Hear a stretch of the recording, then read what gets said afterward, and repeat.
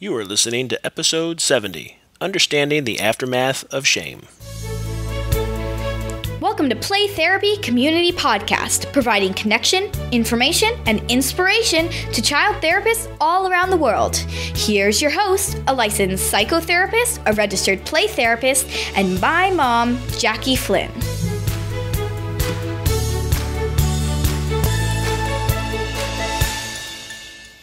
It is important to know that this episode was recorded before COVID-19, so you may hear mention of opportunities no longer available.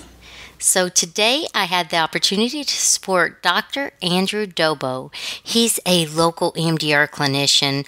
I supported him as a consultant with his local EMDR basic training here in Central Florida, just helping him out with the training process and being there for the trainees as a support for him. People flew in all over for his training. I seen people from Oklahoma, somebody from South Carolina. There were people that drove in from Fort Myers, Fort Lauderdale, lots and lots of local people too. I love meeting them. They're a great group. So I do have to admit that meeting the students and working with the students is absolutely one of my favorite parts. I love the EMDR as well, but just seeing the clinicians eager to learn EMDR therapy is so inspirational and energizing. I do have to hold myself back from chatting their ears off as they ask me about how it works with kids, because it's not necessarily something that feels like common sense to us. So it takes a little bit of navigating to work with kids. It does strike me as odd, I guess funny, how I just love to talk to people. Now I'm even speaking on this podcast, which if you roll back the years when I was in 8th grade, I would literally go days without saying even one word at school.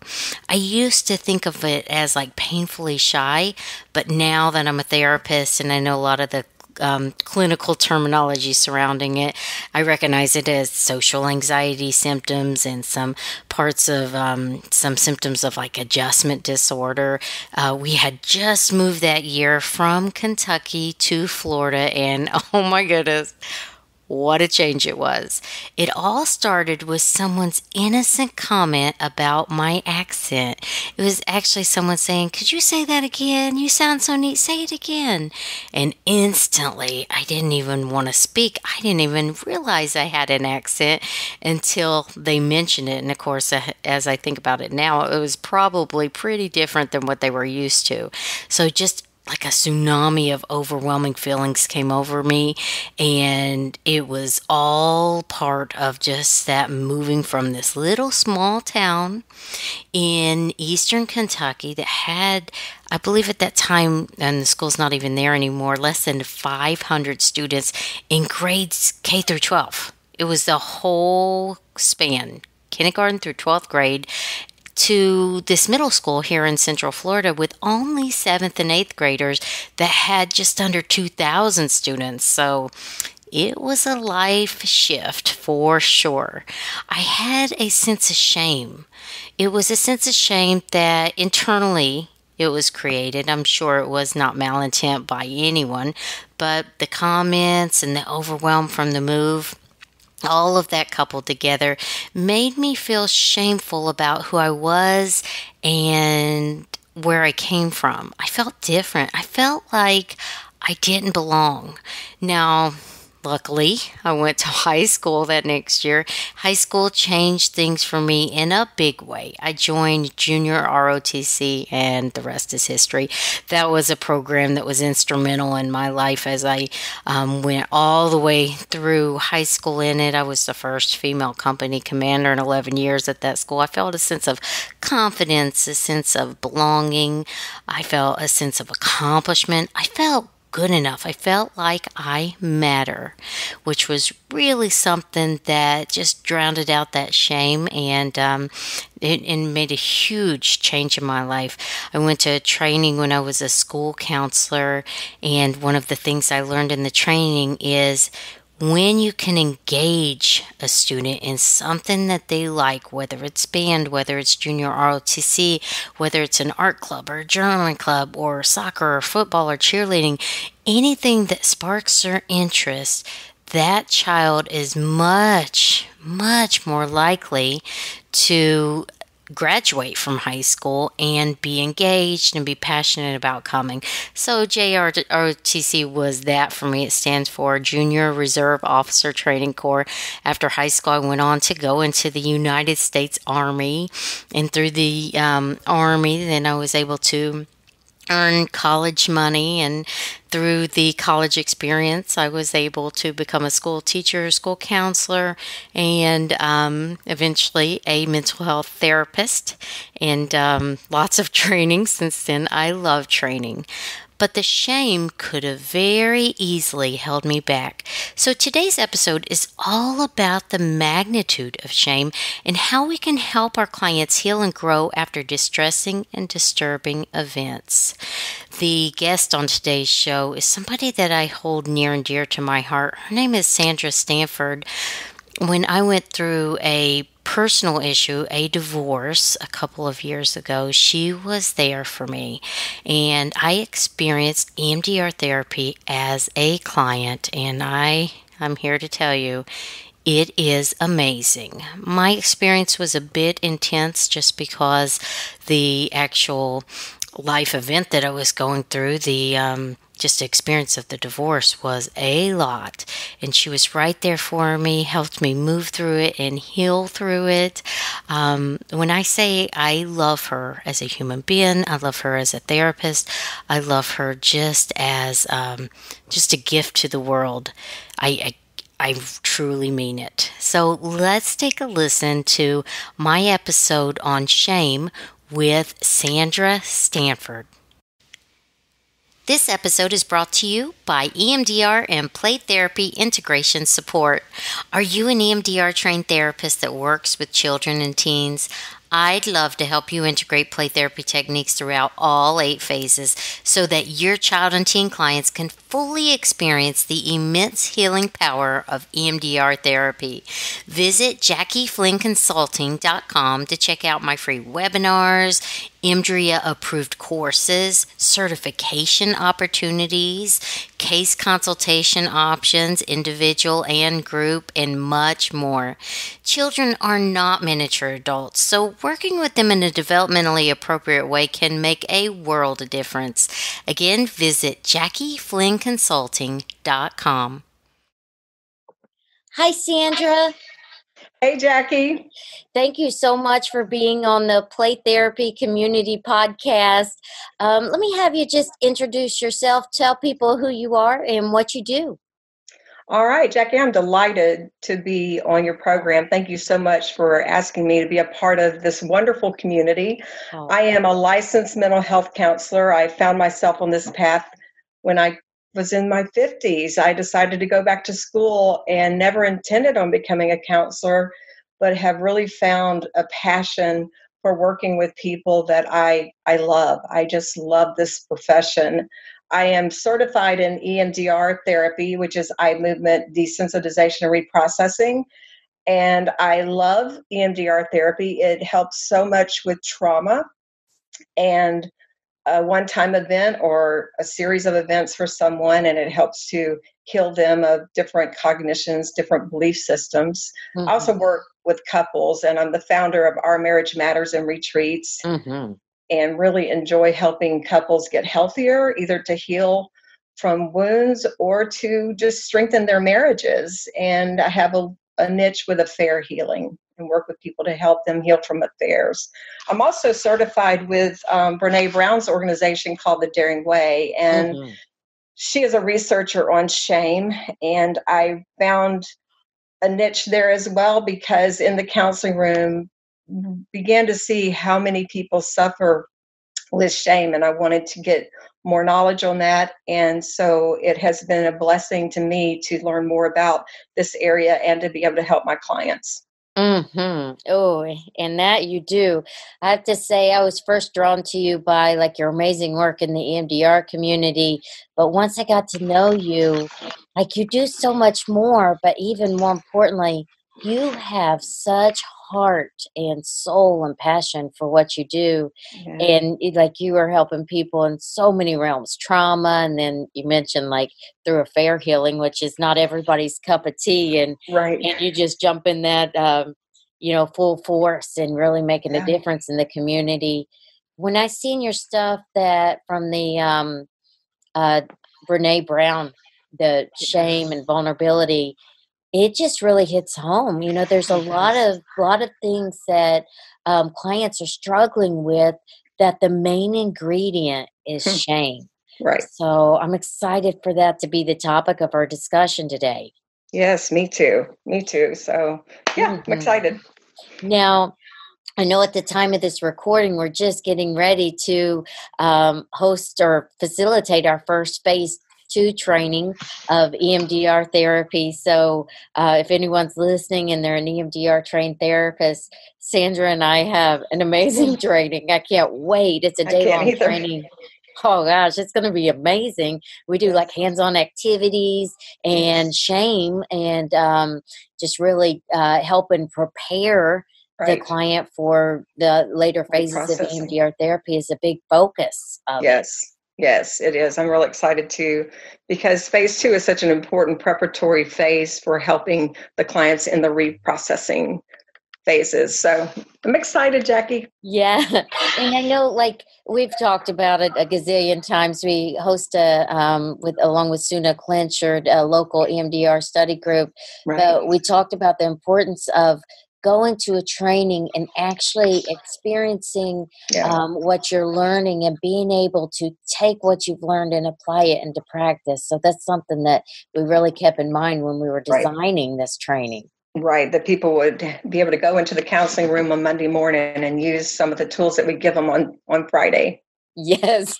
Yeah, I'm excited. I think if we weren't given this training, I'd definitely be signing up for it. I would too.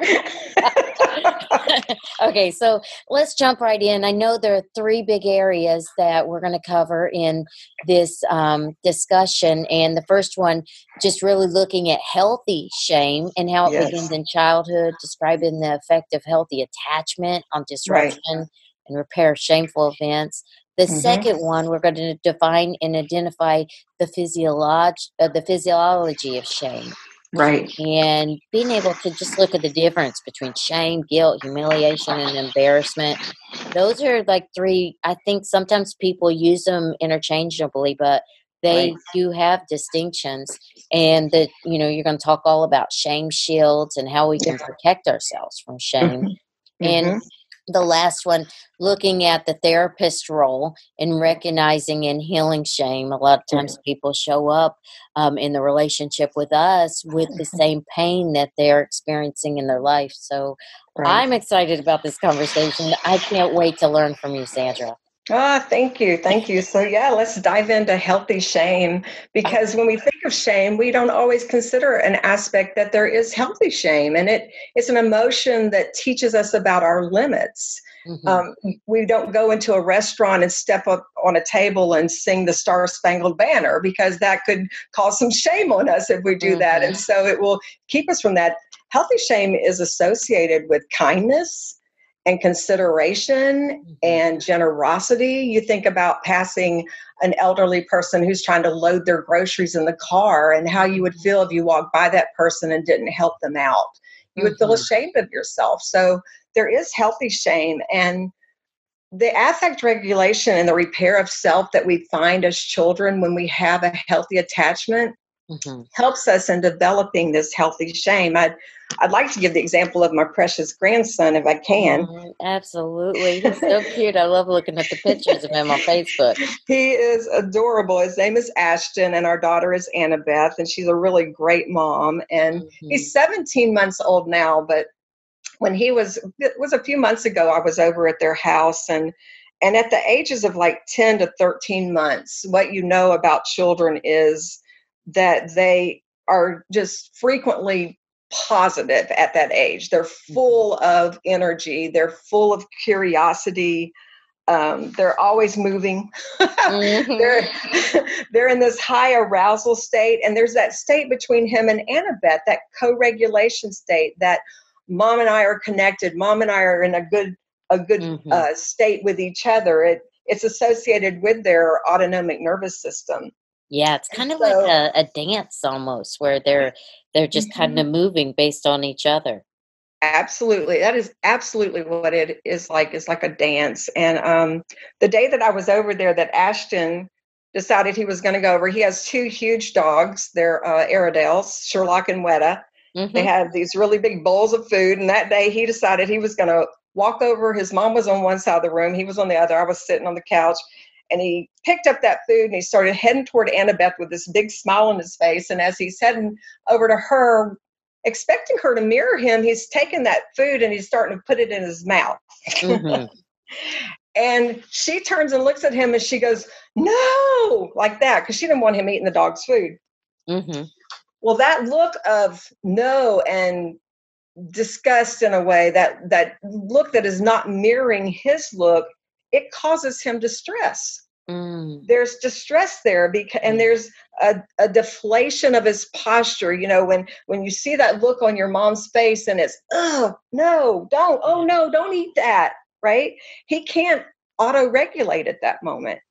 And it shows up for him because of that look on his mom's face, because that tone of voice from his mom. He's anticipating a smile as he approaches her. They've been disconnected because they're across the room. He's coming back across the room to reconnect with her. He's excited about this thing that he's found, that his curiosity, he's going to taste it. And his mom is not mirroring his demeanor.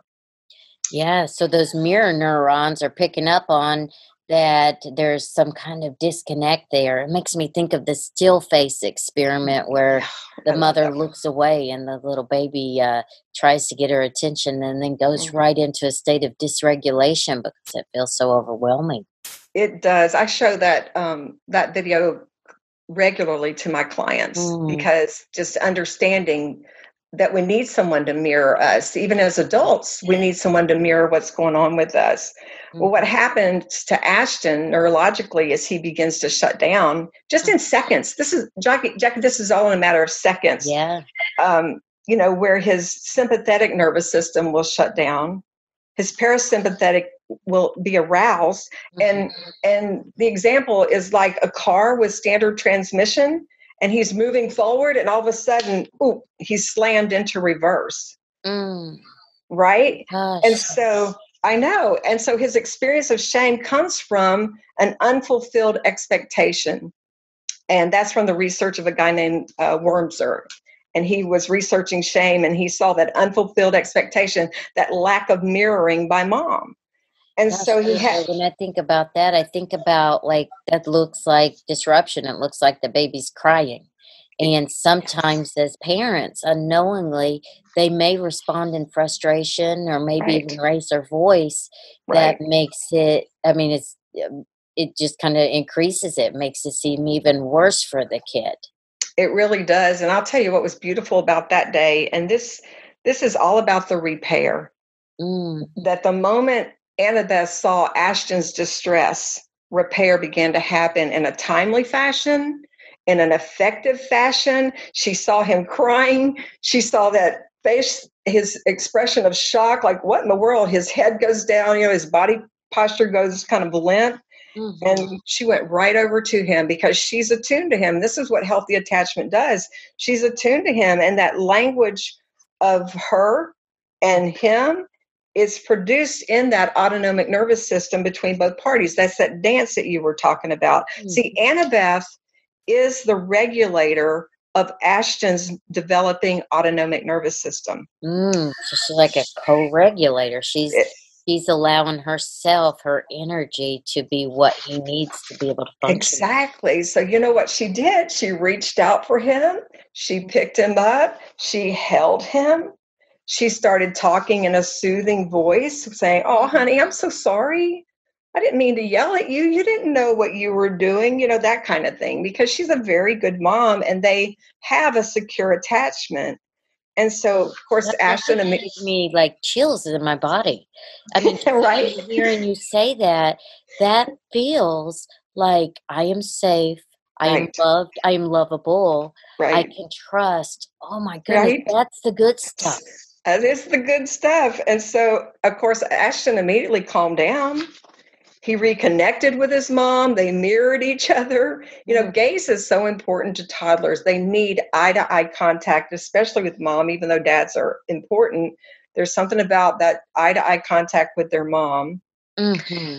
And here's the interesting thing. What we know from research is that Ashton will not go to the dog food bowl again, or likely not to, even when Anna Beth is not in the room. Mm-hmm.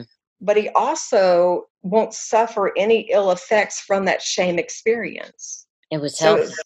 yes, he hasn't been traumatized by it. And it's important to learn that that's what secure attachment looks and feels like. And so the difference between healthy shame is that there is an immediate repair for that child. Toxic shame comes from a parent who doesn't immediately repair the connection. Yeah, that's what Dr. Siegel talks about that in his book, Dan Siegel, in one of the books. I've read them all so much, it just kind of blends all together. Yeah. But it says you can come back and you can make a repair attempt with your child, and that's where the healthy piece is. I mean, Yes. I'll throw out it, but if it's not necessarily what you did, and this shows up in the child-parent relationship therapy model as well, it's not everything about what happened, but it's what you did after you did what you did. So that being able to pull back and repair, and you said that she just kind of met him with compassion and just that connection it's healing.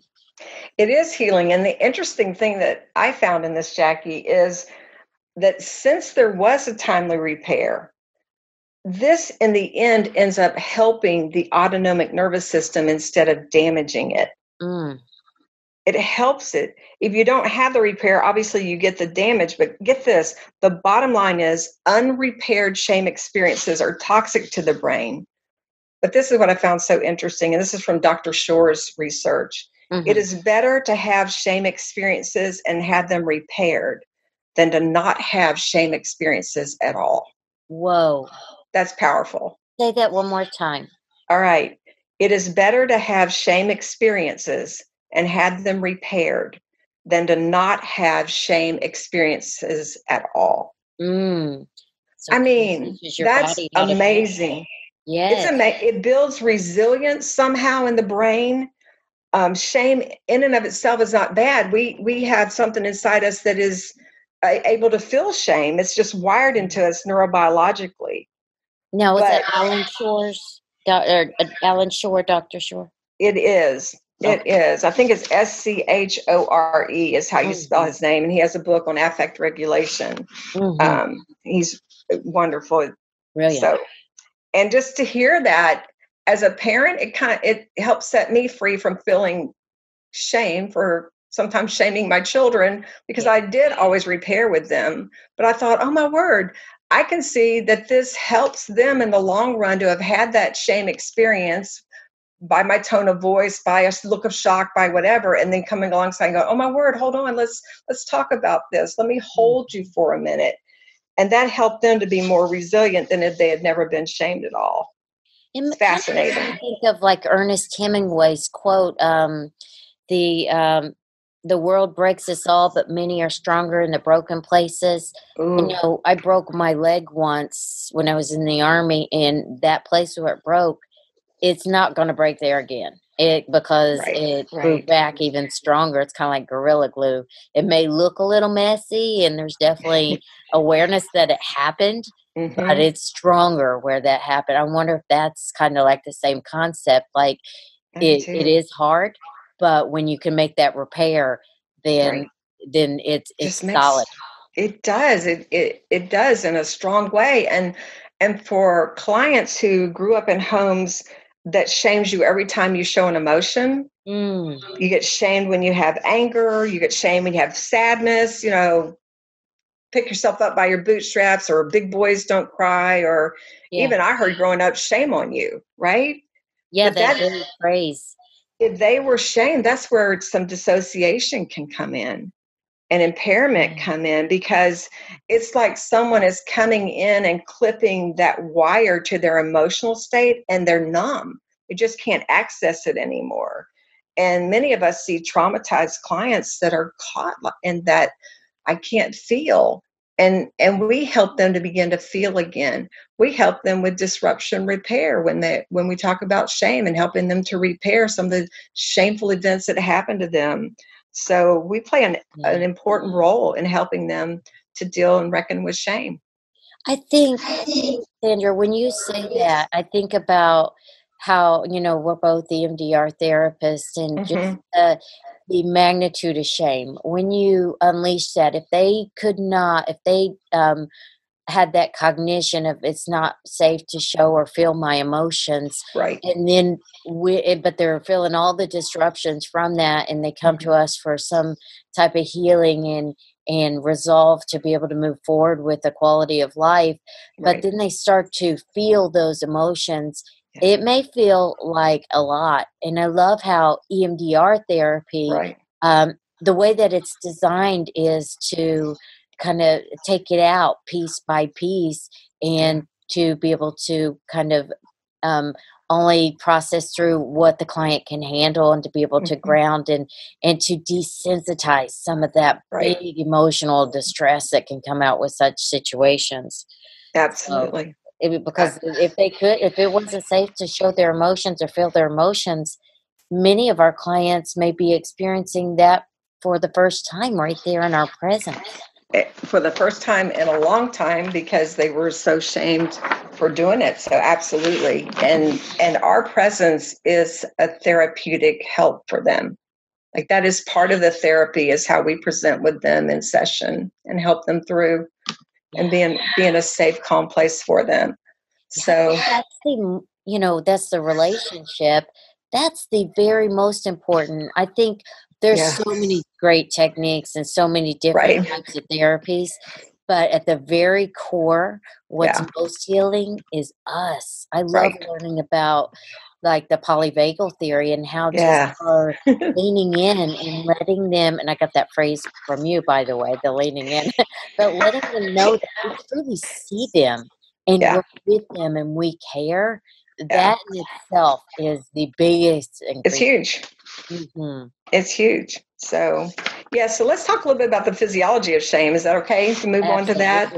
Yeah, because what happens when a shameful event happens? What happens inside of our bodies, inside of our brain? And this is so important to teach our clients so that they can begin to pick up on the cues. Oh, this is what shame looks and feels like. They may have felt that way for a long time and just thought it was part of who they are. So it starts in the brain, and the brain is going to signal the adrenal glands. The adrenal glands will release cortisol. Now, we know what cortisol is. It is the stress hormone. So the first thing that happens when someone feels shame is the stress hormone is released. And you'll see it feels horrible. It feels horrible, and their eyes will go down. They won't. They will avoid direct gaze. And think about when you felt ashamed. I had the same thing happen where your head goes down. You don't want to look at anybody. Oh yeah, you kind of just fold into yourself, almost like that primal fetal position. Like I just need to protect myself. That's a beautiful way to say it. You fold into yourself, right? Your cheeks might get red. So much happening in the body. Your neck and your shoulders are going to go down. Your mouth can get dry because when anxiety shows up, our stomach shuts down. Our brain tells us we're in danger. We don't digest our food anymore, and our mouth gets dry. The arms might tingle. I mean, time will slow down. It will be like if you're falling down in front of people and it's shameful and you're falling in slow motion. Your heart will just go 90 to nothing. Which affects your arteries, and your muscles are flooded with glucose.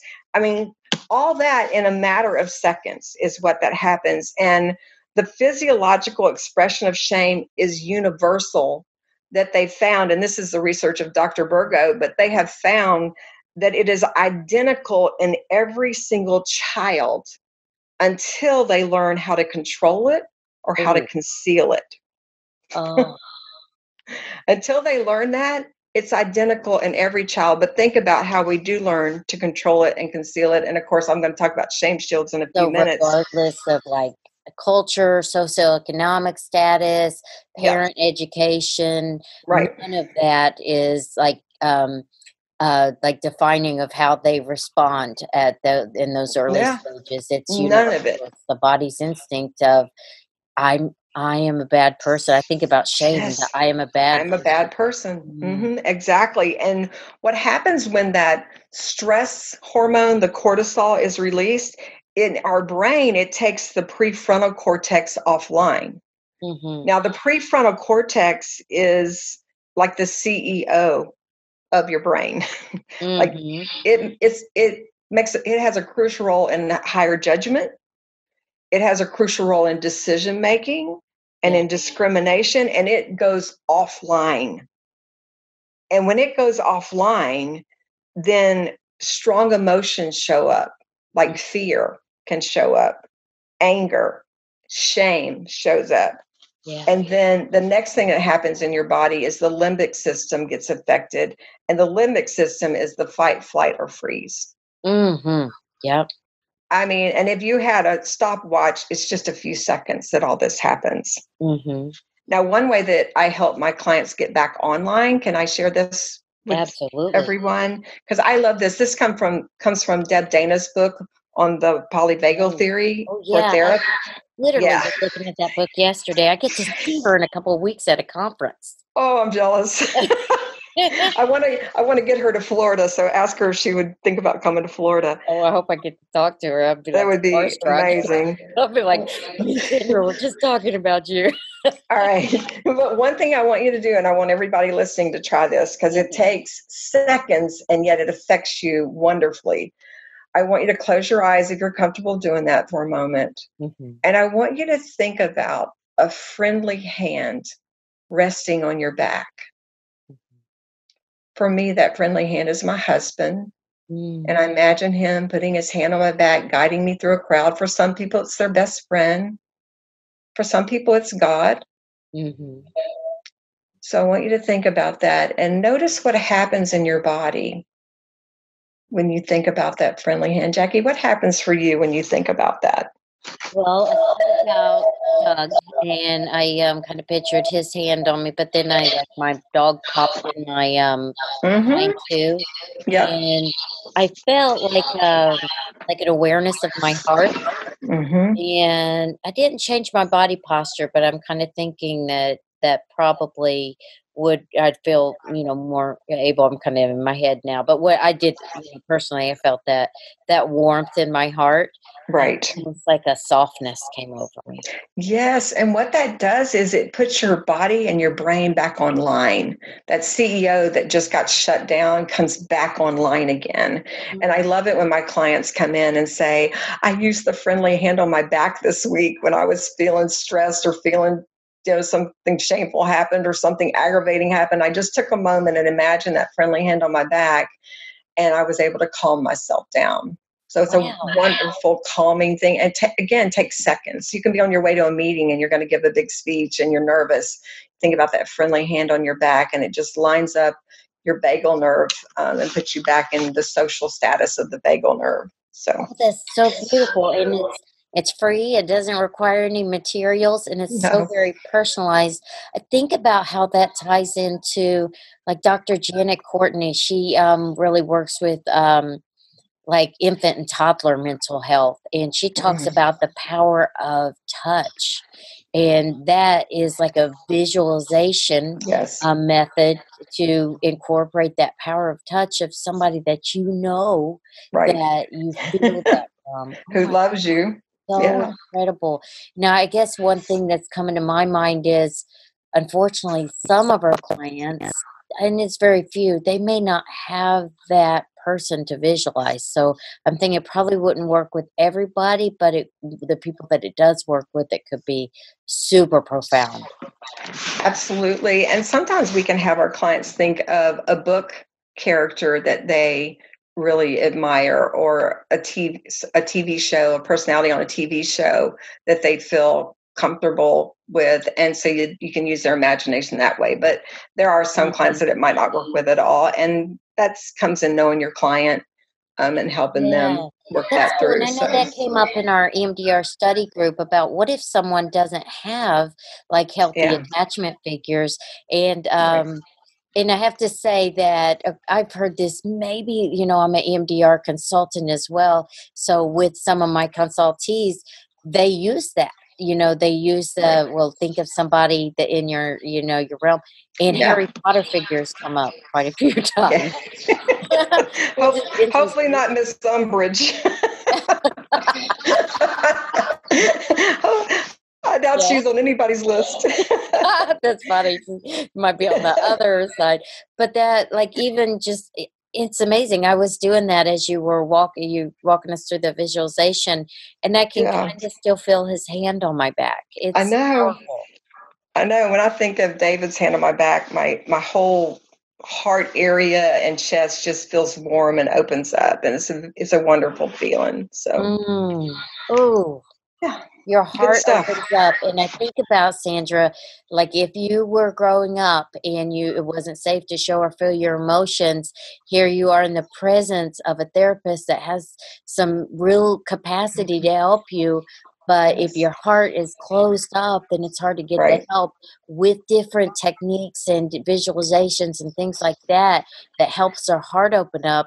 Then they can be, they have the capacity to truly heal. It's true. Oh my gosh, that's so good.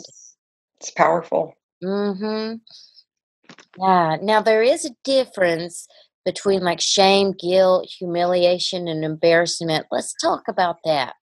Okay, yes, because that can get mixed up in people's minds. Even clients will come in and say, "Oh my gosh, I felt shame this week," and as we talk about, I go, "Actually, that was humiliation." Let's talk about the definition of humiliation. Mm-hmm. But when we talk about shame, Brene Brown defines shame as an intensely painful feeling that we are unworthy of love and belonging. I mean, shame is a fear of abandonment.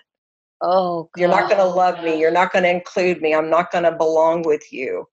And shame is the feeling of, I am a mistake. Ooh. Or there's something wrong with me. I'm a failure. It goes to the very core of who we are. I think of it as kind of being on the cellular level. I think of it's like trying to, when you're working with it, it can seep in places that other emotions can't get to. It's very fluid like that, very much toxic. And it shows up anytime, any day. It just will show up in any situation. We had a situation at our house where I ordered some really expensive lights, and my son-in-law was putting them up, and I ended up sending half of a box of those lights to the dump. And my husband went back to retrieve it. Of course, the dump said, "We can't give them back to you." And I went right to shame. I was shocked that I went so close so quickly to, "Oh my gosh, I'm a failure. I can't believe I sent that expensive light to the dump." My husband was so wonderful. He's like, "Honey, it's only money. It's okay. I'm here for you. I don't condemn you." And I've said, "Really? Thank you, God." I was so excited.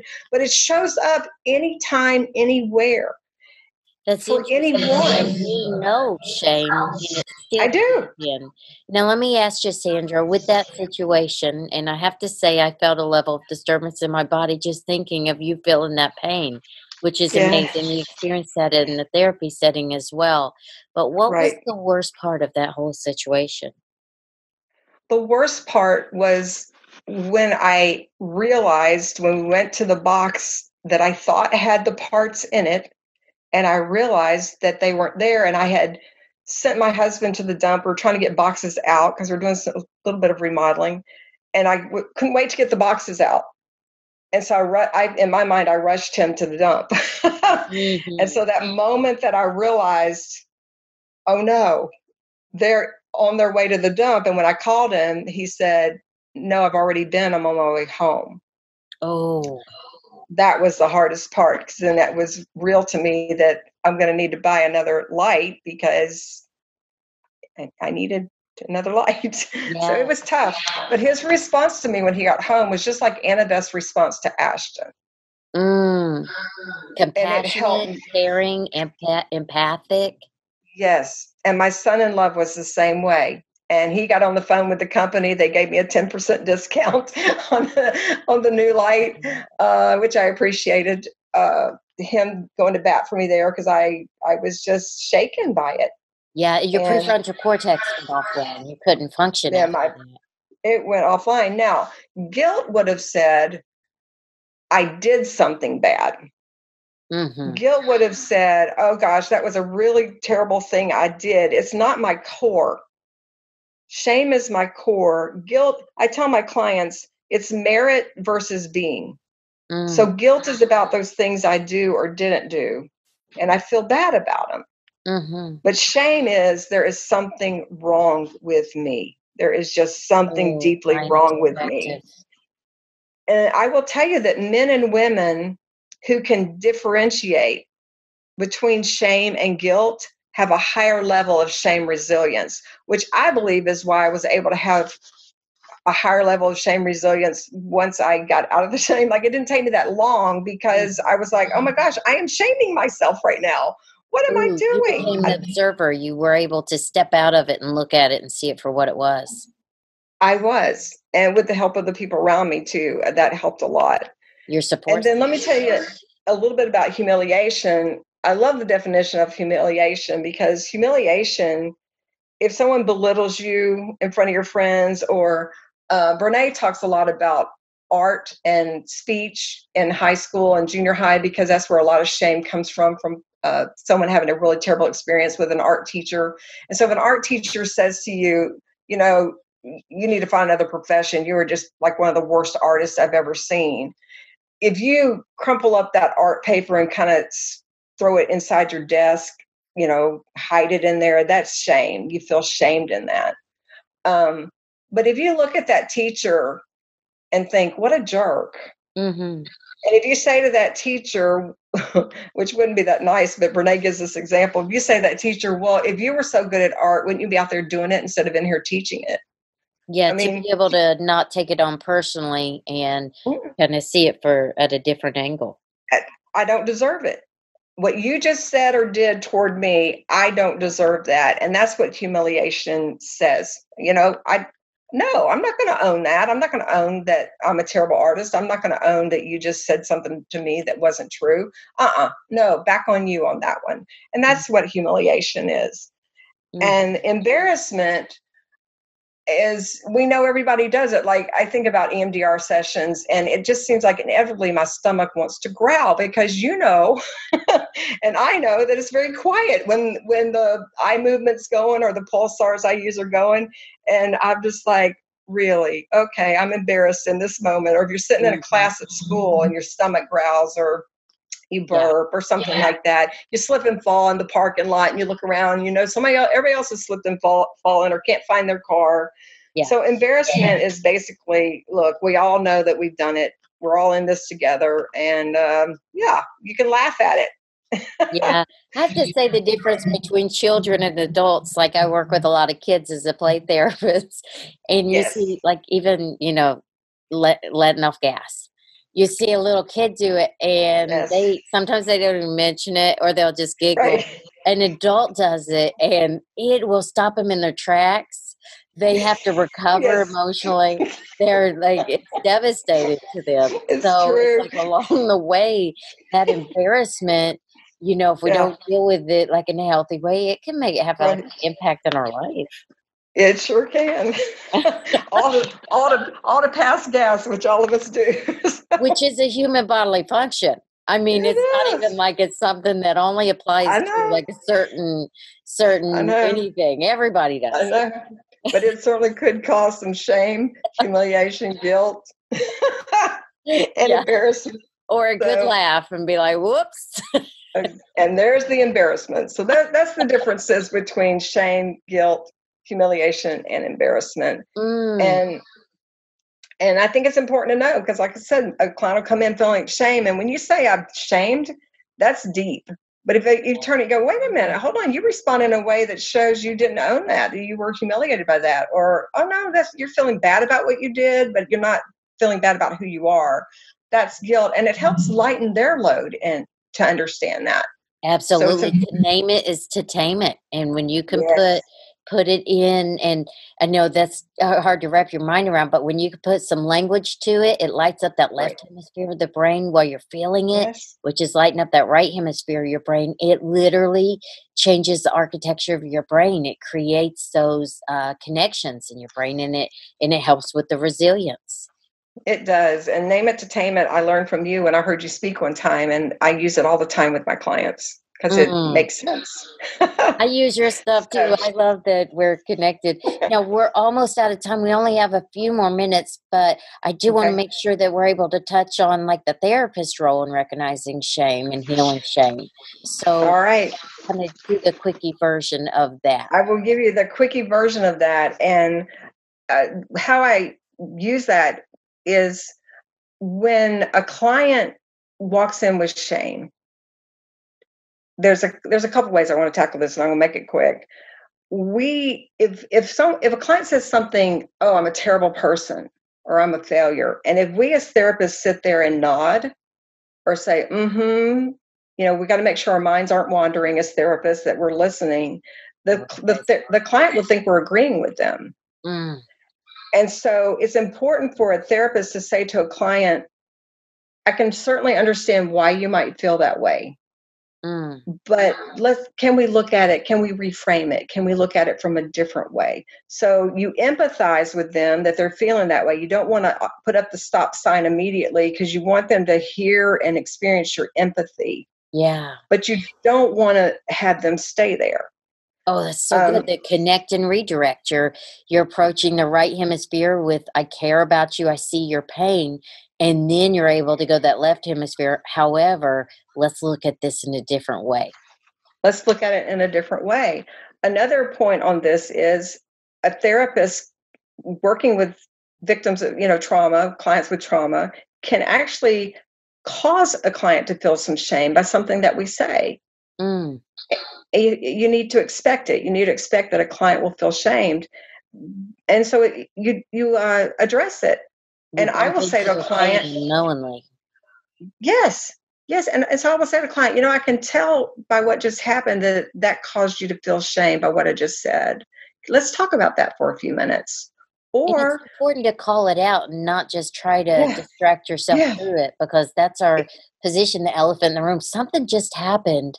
Let's explore it. And that could be a version of the repair as well. Absolutely. You got it, Jackie. It is a version of the repair. And you can also take it a step further and say, what's a memory you have of this growing up? The way that you felt just now in the counseling room by what I said. Give me a memory from that. And so we can talk that through. And then that's good stuff. And then the last point on that is that a client can shame a therapist. And I know at my company, we charge for missed appointments. Like if there's a no-show, or we have a 24-hour cancellation fee. And let's say a client came in upset with me. I can't believe you charged me for that missed appointment. If I go into the dance with them, oh, okay, well, I won't charge you for today, right? Or, oh my gosh, let me look into that for you. Then I'm not helping them uncover the shame that caused them to come in and make that statement. See, it's not about the charge. It might be about their perfectionism. I'm not allowed to miss an appointment. I'm not allowed to do that. We miss that opportunity to help with the very things that's kind of leaving them stuck in their life. Right, because it can go into our stuff.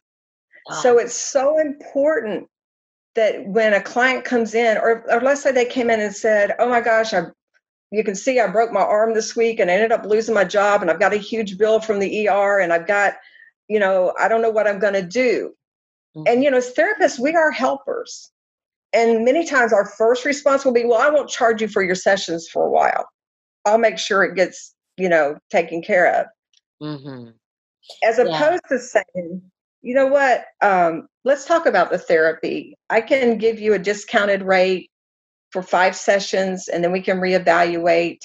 But let's talk about, the crisis that just happened for you right now. So we can lean toward it and help them, but we don't have to take on their situation and feel like we've got to do something to help them out when we don't. We've got to stay in, it's called the Cartman's triangle, where we don't become their victim by doing what they would want us to do out of our feeling shame that we're charging them when they're having such a hard time in life.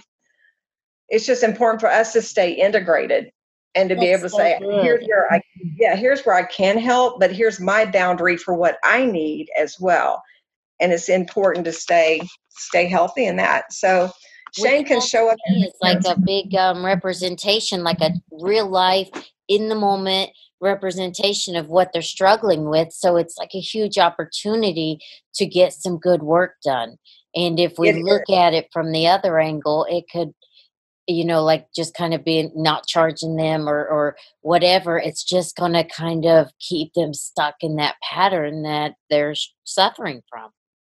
Right. And that's where, as professionals, we come in and always go underneath that statement that's happening instead of getting stuck right there on that statement. Dig deeper. And don't take it personally. And don't take it personally, because that will help them. Mm-hmm. Okay, so we're almost out of time, but I do want people to know that you can find the show notes for this episode at playtherapycommunity.com, as well as a free download that Sandra is providing. And you could find her links to her Facebook profile and the marriage retreat that she runs. Good stuff. Thank you so much, Sandra. You are amazing. I love you on so many different levels, like as a friend and as a colleague and just as a fellow human going out and doing good work in this world. Yes. Thank you, Jackie, for this opportunity. It was an honor. Oh, you're welcome. You take care. All right. Bye-bye. Bye-bye.